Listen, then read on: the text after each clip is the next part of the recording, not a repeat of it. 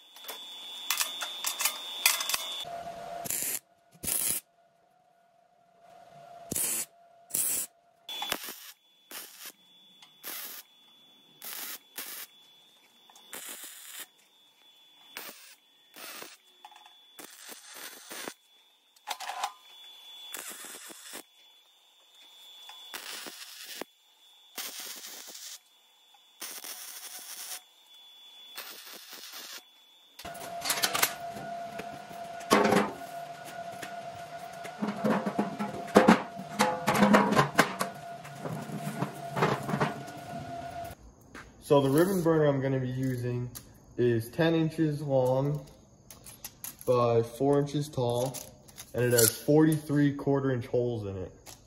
The body of the ribbon burner is made out of 4x4 steel tubing, and it's just a 2-inch pipe welded onto it. There's no baffles or nothing. It just hits the back wall and disperses and mixes evenly.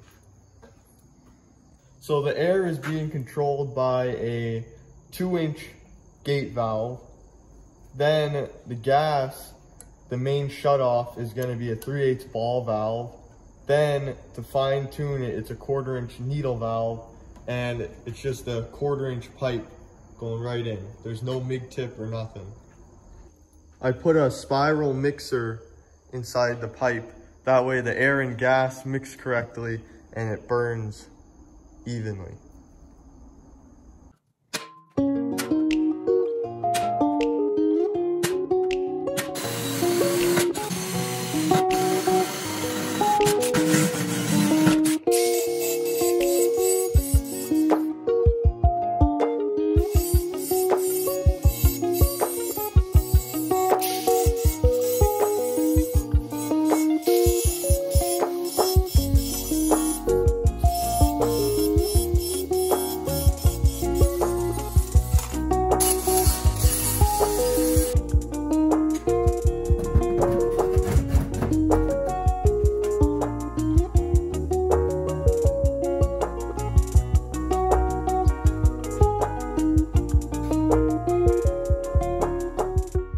Here's some other things I added to the forge that I didn't film. First is a lifting point, then the forge burner brackets, and a steady rest that is flush with the top when it's pushed in and it pulls out, and it has a stop under there so it can't pull out and fall out.